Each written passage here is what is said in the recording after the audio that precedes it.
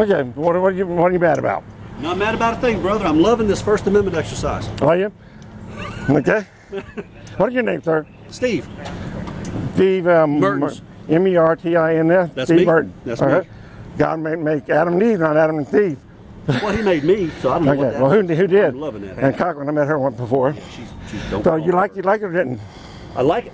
Well, you know, I can't come with this. Is considered right away. I can't come within 10 feet of it. You're doing everything. You're doing everything. Whoever did that is littering.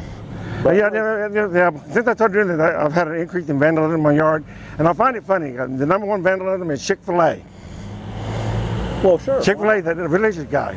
Right. Yeah, but and then I had a Monster Energy drink, you know, with the claw marks on it. Well, if it hadn't been for my sign, when I found that in my yard, I didn't realize it, but it looked like nails, three nails, stakes. So I went online and Googled it, and it also resembles the Hebrew letter 6, so 666. So I would have thought it was a claw mark. Well, I'm too old to get religion, so. No. But no, I saw the "fuck you" sign, and I have one sign that I don't know today, but one sign that says, okay, 1 to masturbate, 2 to procreate, 3 for anybody. Fuck. But I spelled it with the asterisk. At the definition of a conspiracy, at a minimum of 2 against 1. That's just another definition of conspiracy. Well, yeah, but if you consider football and other violent ground acquisition games like football are just a crypto-fascist metaphor for nuclear war, then we can't get into it. A lot of officers would think that that's profane. You're not the first one to come out here and talk about it. I'm just telling you. But it's not. That's a perfect... Nothing but a thought terminating cliche. And you know, the reason why I made that sign, okay, I have another sign that says nobody claiming for God. It's got to be the biggest motherfucker on them all. But there's a question mark at the bottom. If we're going to find God to be an omnipotent, I understand that, but we can't do this a conflict of church and state. So I don't want to get into the religious argument. But I'm gay. So gay. Well, I'm gay too. I'm voting. Oh, you gay? Is being happy. Steve. How you vote is how you vote, dude. I don't care. You don't want to answer that question. But she's going to take the fifth. Okay, all right. Which she should. She did it last time too about Mary. Listen to me. Okay. That sign will get people calling 911. Oh, you already have. Well, then case in point. There's nothing wrong with it, just the way it sits. But could you change the UC and put 2 stars in the middle? And the reason why I spelled it out because that was the #1 opinion I can do. They don't do it when it's like this. Right. But when it sends out, I get faggot. And I have one sign that says like this one right here. Oh, okay, sorry. The reason I do that, I take advantage of it. Not bipolar, I'm just taking advantage for the audience. But when you beat them to it, it's just another word for homosexual. The medical, homosexual. So I co-opted it. I also get "fuck you" a lot, So that's why I did. That's why I spelled it out. I'm throwing it back at them, and I'm telling them that you put my drawer. Let's talk about it. There's a number of reasons why they do. No, I'm not saying that you can't leave it like that. Yeah. I think. Officer Turner. Not biblically. I think that specifically, you're fine because it's in quotes, and you're using it as First Amendment something. Okay. It's also already been from the Supreme Court. Somebody had it on a shirt, and it was the First Amendment right to wear "fuck you" on a shirt. Which is what I'm thinking of. So anyway, I was just thinking as a practical matter, if you put 2 asterisks, get it, fuck you, anyway. Well, I'm making them on purpose. I learned this from Reverend Phelps.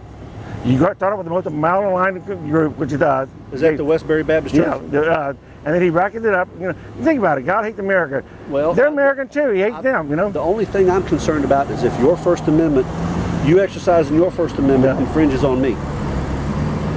How does it infringe on you? Well, it doesn't yet. That's what I'm saying. You telling me about Reverend Phelps doesn't interest me at all. Okay. Because he's thinking that if he wants to go tear up stuff and infringe on other people's rights, that he doesn't really. Yes, he does really. He doesn't invade their private property. He does. He prohibits people's freedom of movement when he goes out and blocks the street for soldiers' funerals. You can't do that. Well, you can arrest him for whatever he's doing illegal. Yes, he does.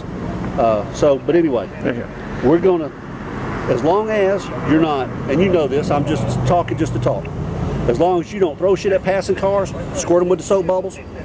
Well, I'm not hitting them with the soap bubbles. I'm squirting them. Well, don't squirt the soap bubbles at them. Because we got to call some crazy man over here with Mickey Mouse ears with a gun. Well, okay, what about the pistol shooting? What's it? Finger pistol shooting. I don't care. As long as nothing comes off your finger. As long as you're not bothering. Yeah, go ahead. As long as you're not bothering them in a. Oh, this actually bothered more because they were copped out here yesterday for that. Well, I didn't get a chance to come over here. And so you've been kind of famous on our radio. What I need is an off-duty picture, and you care to come back over and talk with me about that when you're off duty? I can't. Our department of policy. We have no constitutional rights as a condition of our employment. To what? To anything. Like what? Like, well, name one. Freedom of speech, freedom of the press, freedom of assembly, freedom of petition to the government. taken away from you? As a condition of our employment. Yeah. Okay. Now, when I'm not employed here anymore, that's a different story. Okay. But as it stands right now. But now, who do y'all be friends with? How do you find your friends then? How do you have friends without talking politics? Oh, we do it all the time. Normally, my friends and I just drink. Why can't I be a friend? Huh? Why can't I be a friend talking politics with you? Do, but I don't talk. Politics, religion get you in trouble. Okay. Normally, when my friends and I get together, we drink and fuck. That's my First Amendment. So. You're lucky for you. My Polican, you know, I can't coin the word homopolar, you know, as opposed to bipolar. People think I'm bipolar. That's against the bear. No, people think I'm bipolar because you know, I'm very passionate. But you know, that's a medical misnomer because it seems to imply there's something wrong with having two poles. We are supposed to have two poles.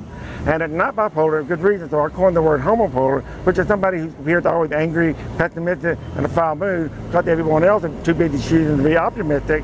No one willing to meet me in the middle. Well, I'm agrivistic. So I don't want to be no agrivistic, so I'm leaving. All I wanted to do was come over here because we've been getting. Now, what is this supposed to be? Is that just a cross? You know, okay. But you got two of the same thing. You only need but one. You know, you got a female guy. You got the same thing. You know, you got a female guy. You got a male guy. Then you got one, Jesus. So you know, if I draw all people to myself. If you're on Buford Highway, it wouldn't be Jesus, it'd be Jesus. It'd be soccer ball. But it doesn't matter. Can I tell you a story, a joke? I'm in the police. We don't joke. Okay, this is a good joke. A payday we joke, but we don't normally joke when we're out. Can you hear a joke about trees? Okay. Deep in the forest were two tall trees growing side by side, one a beech and one a birch. When one day the beech tree noticed a little sapling beginning to rise up between them. So he brought up the attention of the neighboring birch tree and said, would that be the son of a beech or the son of a birch? And the birch tree said, I do not know, for I know not man. I'm improvising on it. And just then a woodpecker lands on that little tree. And the beech tree says, Mr. Woodpecker, you know your tree, but you can only tell whether that be the son of a beech or the son of a birch.